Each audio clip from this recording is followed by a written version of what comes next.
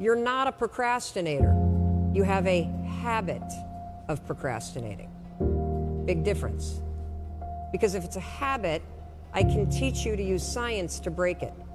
You see, all habits have three parts. There's a trigger, and in the case of procrastination, the trigger is always stress.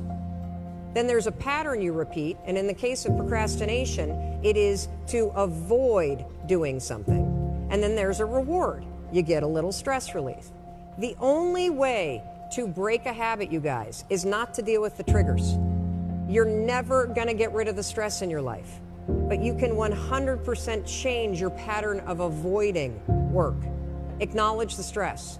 Then go 5, 4, 3, 2, 1. I want you to count to yourself because I want you to interrupt the habit that's stored here, and I want you to awaken your prefrontal cortex. Then I want you to just work, just for 5 minutes. The reason why I want you to only work for 5 minutes is because your problem isn't working.